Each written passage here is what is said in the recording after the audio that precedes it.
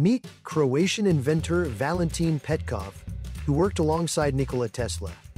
Their rivalry sparked groundbreaking innovations, but Petkov vanished from history. What happened? A quiet implication hangs heavier than any official denial. The camera lingers a second longer, daring you to blink. Petkov's work on alternating current led to a heated dispute with Tesla.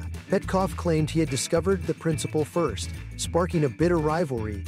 The camera lingers a second longer, daring you to blink. The camera lingers a second longer, daring you to blink. As the war of currents intensified, Petkov disappeared from public records. Some say Tesla bought out Petkov's patents, silencing him, the kind of detail historians argue about in hushed tones. The camera lingers a second longer, daring you to blink. The truth remains shrouded in mystery. Yet Petkov's contributions to electrical engineering resurface, raising questions about the cost of innovation and forgotten history. Evidence sits in boxes, stamped confidential, gathering dust.